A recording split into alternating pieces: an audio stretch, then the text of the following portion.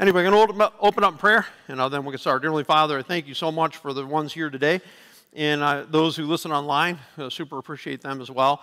And just want to pray a special blessing on everyone today. Help us to hear what you've got to say to us. We ask in Jesus' name, amen. Now, one of the things I've been working on a project, and I've talked about it some, and this one thing, I don't know where I picked it up, probably some yard sale somewhere. It's a yardstick, all right? Let's just start there. It's made of metal, and it's 4 feet long, tall. So oftentimes what I'll do I like it because it's metal, so you can take it out in and I'll measure snow on the back deck with it, is what I do with it a lot of times. So in the wintertime. So I like it because if it gets wet, it's not going to warp or anything like that because it's made of steel. Well, I've had it out when I'm digging on this project. I have to make the footers 3 feet deep and 14 inches wide as a target. So it's nice. I just keep it right with me. I just keep checking as I'm digging through. Not only at 35 inches, got to go down a little bit further, and I'll just pull it out next to me because now at this point you're standing in this trench you're digging, and I'll just make sure it's got that 14 inches, and I refer back to it like constantly. It goes with me as I dig that trench and I move along. That yardstick is going right along with me. It's the check to make sure. That is the value of the Word of God. It's a constant check back to where am I at, where am I supposed to be, how am I supposed to be thinking, because there's a truth to it. And a lot of times we've got to remember this. There are a lot of thoughts out there. And sometimes we, even ourselves, can get confused in our own thinking. You've got to constantly be willing to come and check back. I talked to someone just this last week. Check back to the truth. But listen, what is the truth? What does the Bible say about what you're going through right now? And I was able to actually share some of the verses that I'm going to go over right now with them to help them. And I said, you have to constantly remind yourself of what the truth is. That Bible is, in essence, the yardstick that I'm constantly I take with me everywhere in my thinking to make sure, hey, am I on what I'm supposed to be, am I doing what I'm supposed to be doing? Now, the challenge today, I say, this is the end of 1 John. So I feel like I just started the book. I mean, we're done it today.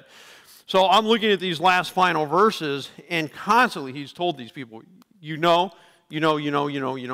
So that's a common word in the book. I want you to know. And the challenge is to be encouraged because God's got your back, and that's what he wants us to know. And we start off in verse 18 of 1 John 5. We know that God protects.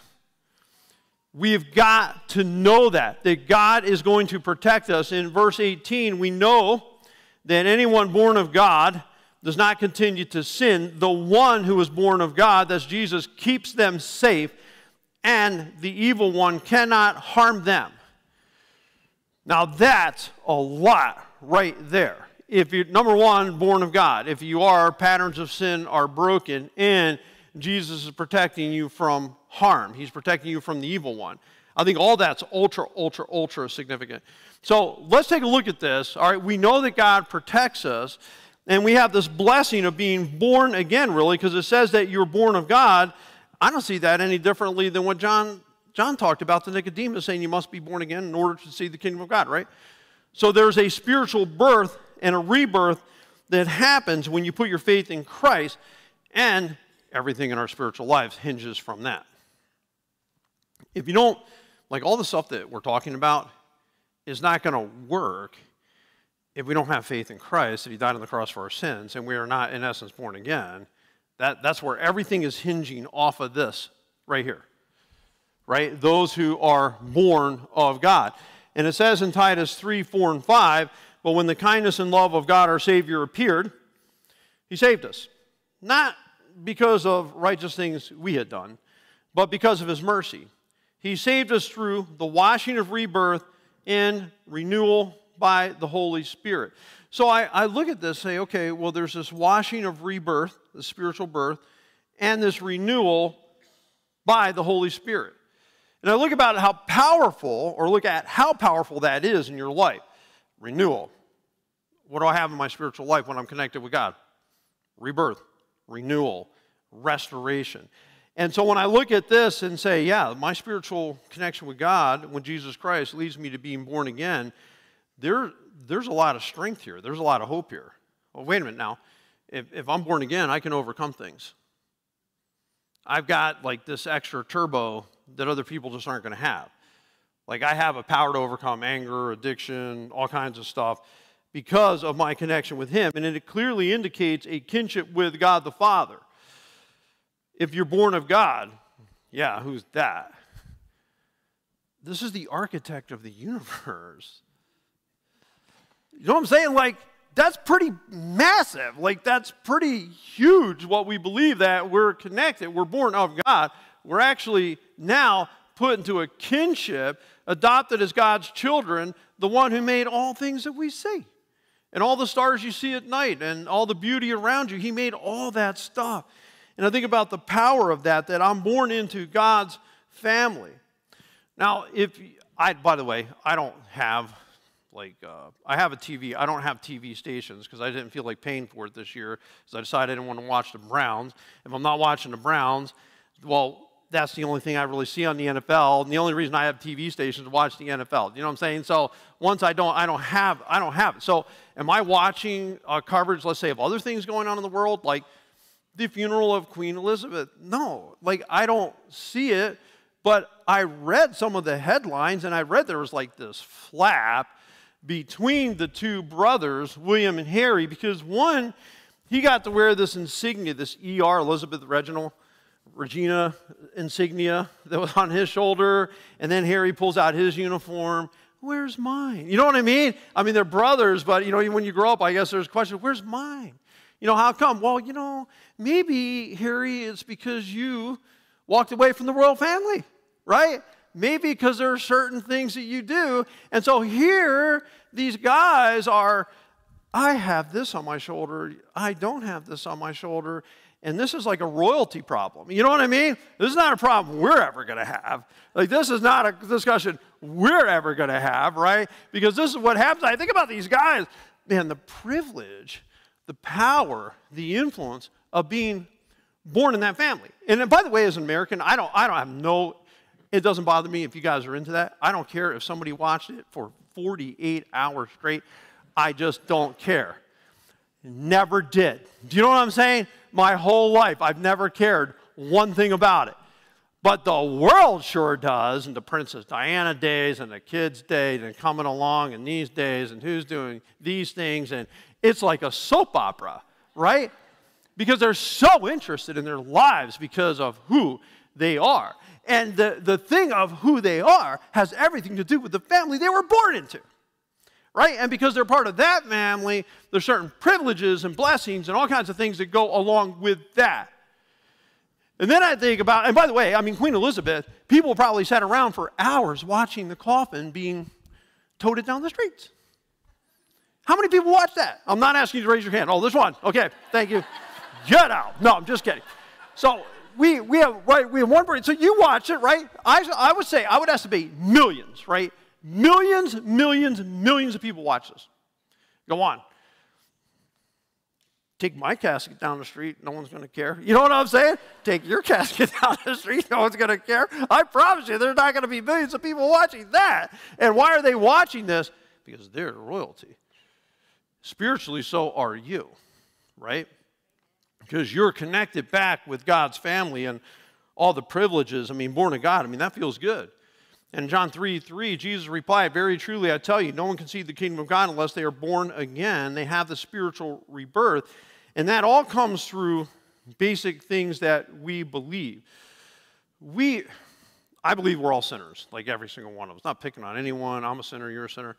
Because of that, I mean, we're sinking. We exit this world, man, we're going to sink like a rock. Because there's no way for us to get to heaven on our own. The only way for us to get to heaven is Jesus Christ came and died on the cross for our sins. So when you realize that, because in this whole conversation with Nicodemus where, you must be born again, is also the verse, "For God so loved the world that he gave his one and only Son, that whoever believes in him will not perish but have everlasting life." That's the start of all things right there. Do I believe that Jesus Christ is God's Son, who died on the cross for my sins, rose again on the third day? Is that where my faith is? It says when we believe, then we're saved.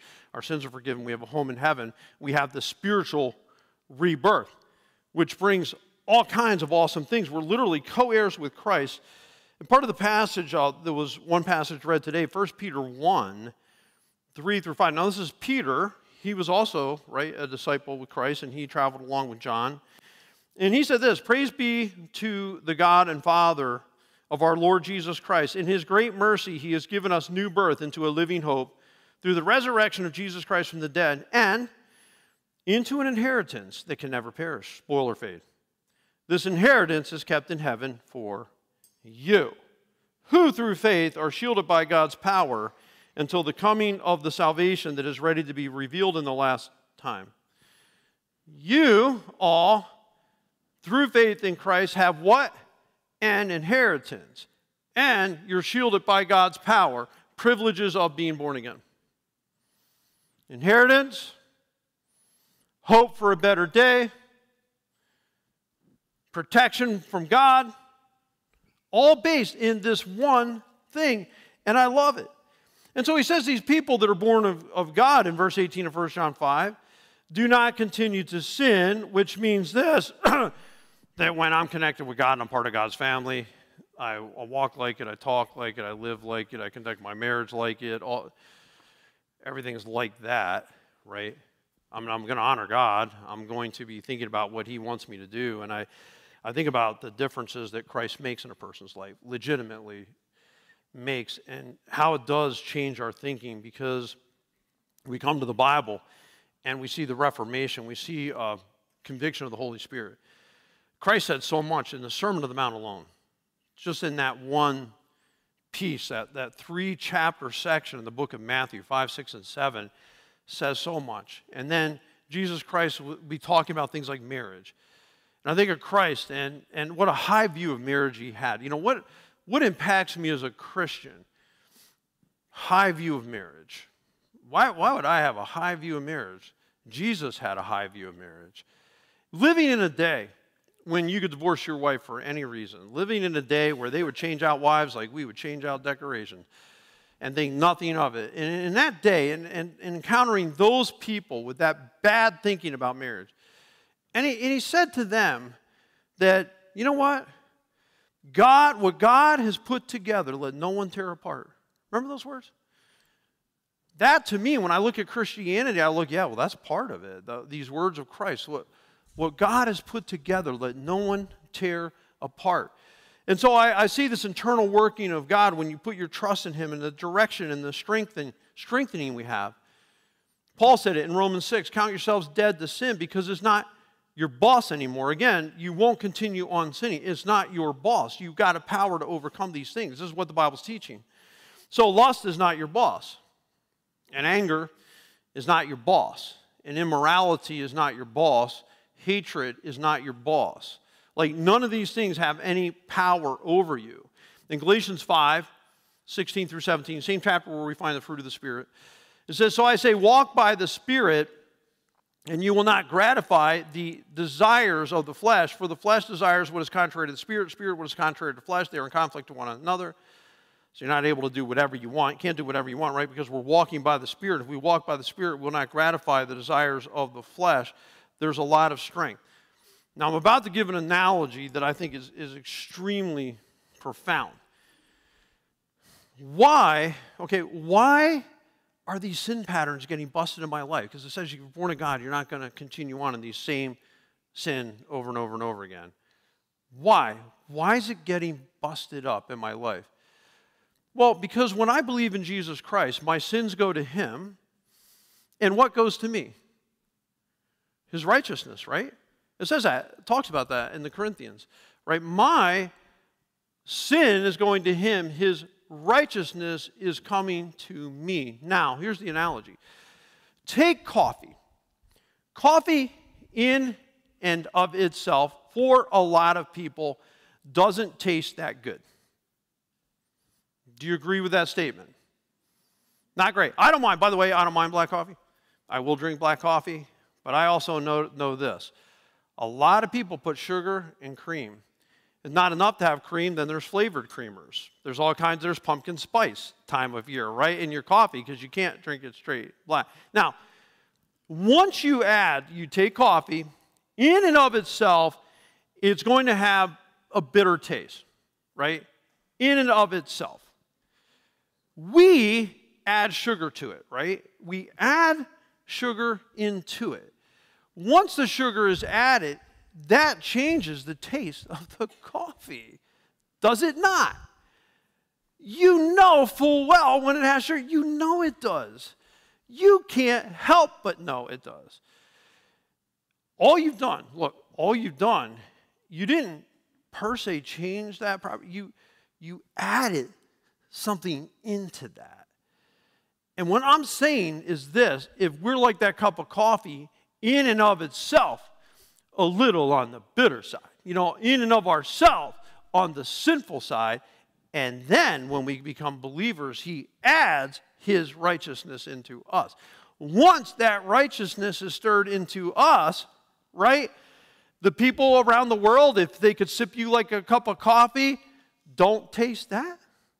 You know what I'm saying? Like, they don't sense that love, that joy, that peace, that kindness, that gentleness, that forbearance, that faithfulness, that self-control, all the fruit of the Holy Spirit. They're not going to sense that.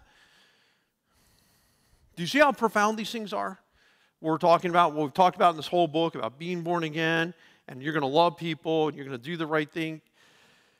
You can't not. I'm telling you, if we are walking and look just like the world, there is a major problem. If I taste like straight black coffee to the world, and they can't taste that spirit in me, there is something wrong, like major league wrong, if they can't see it. You understand? We got some work to do. Maybe we got some faith issues that we've got to come back and designate our faith in him. We also have, these are the things we have God watching over us. The one who is born of God keeps them safe. It's very comforting, which means what? The word means to watch over, to ward off, to guard, to keep, to protect. And I wonder, so many times, how many times has God protected us? Like, how many times has God intervened? And spiritual forces that wanted to flood into your life and couldn't because God said no. I wonder, protection. Our hands protect us from a lot of things coming at us.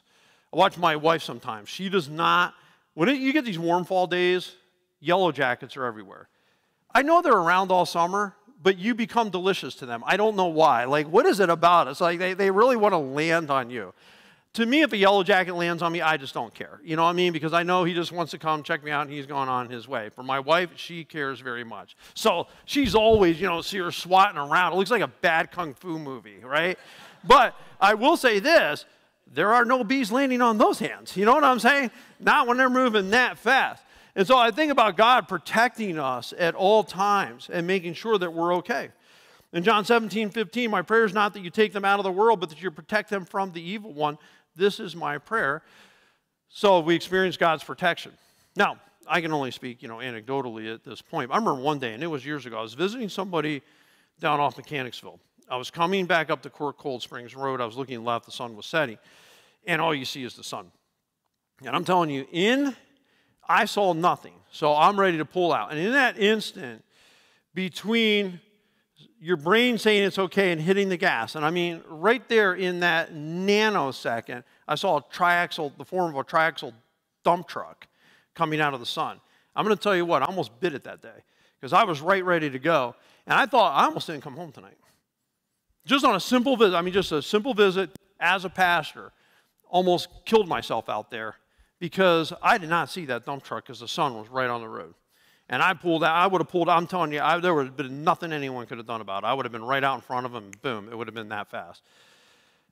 I thank God for that. You know what I'm saying? Like, I remember that moment, like, God, thank you for helping me to see that. Like, I clearly didn't see it. I needed that. And so I appreciated his protection for me. So you look at it and say, yeah, God definitely, he's going to be protecting us. There have been other times where I felt that the Lord was protecting me from my own stupid self. Sometimes we're our own worst enemy anyway, right? The things that we conceive to do, things that we start to justify, and then God's waking us up. I really believe that one of the greatest allies that you have is your spouse. Like, how do I think God's helped me at times? Jerry. You know what I'm saying? Jerry harping at me about something and trying to help me to say it right. I appreciate it. I do. I don't look at those things and say, okay, yeah, you're right. It's a good way to view it. And I realize God's used her at times. I realize God's used other things at times to put things in my life that just block my paths because he wanted me not here, he wanted me there. Protection.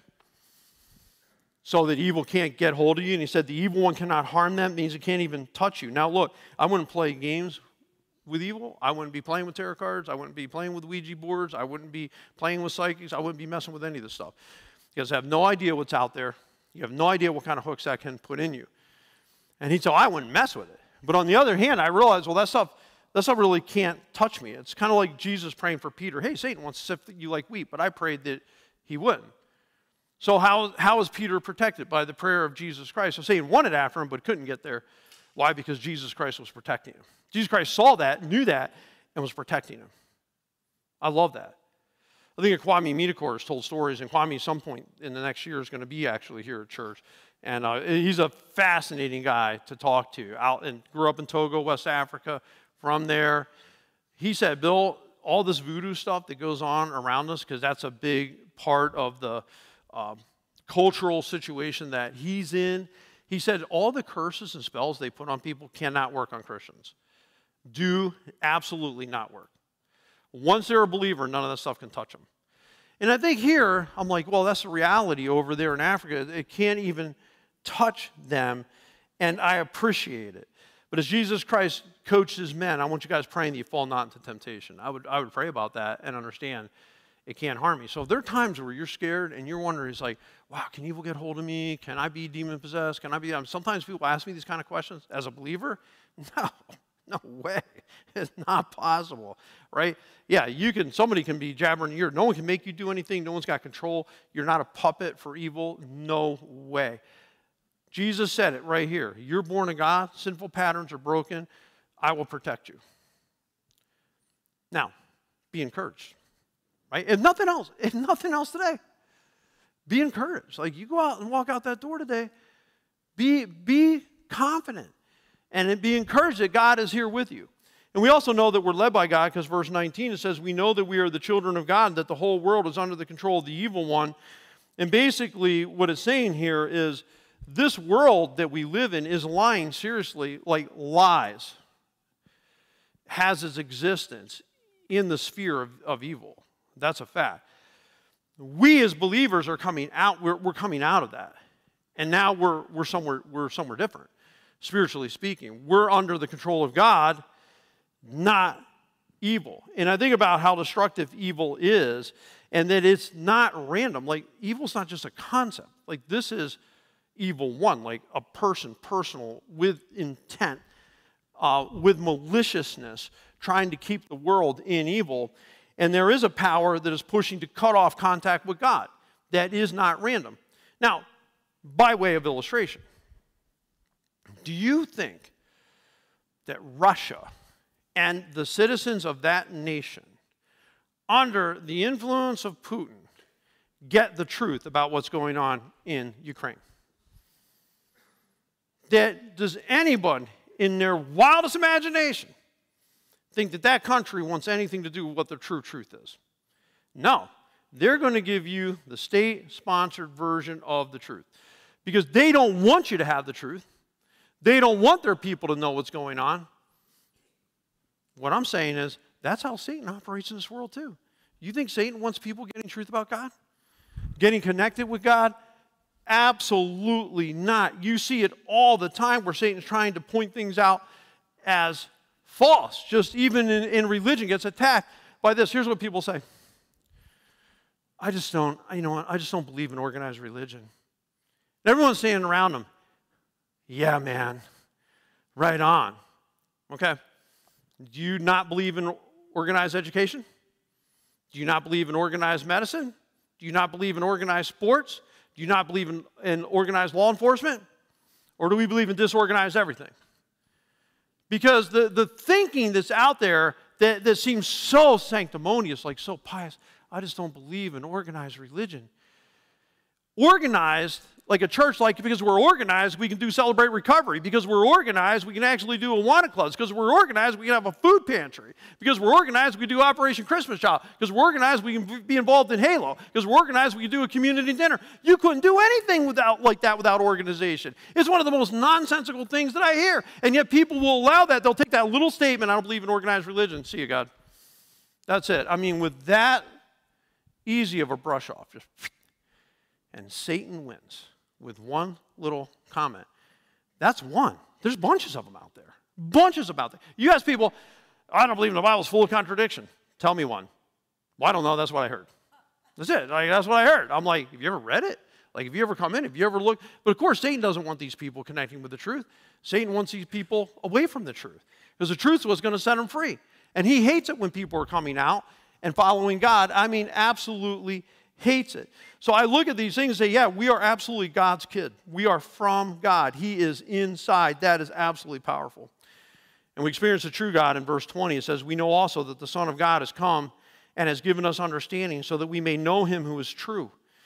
And we are in him who is true by being in his Son, Jesus Christ. He is the true God and eternal life. Jesus Christ is. Right there, another deity passage. He is the true God and eternal life. Dear children, keep yourself from idols. So Jesus Christ came to know so that we would know God. What is important to God? That you know him.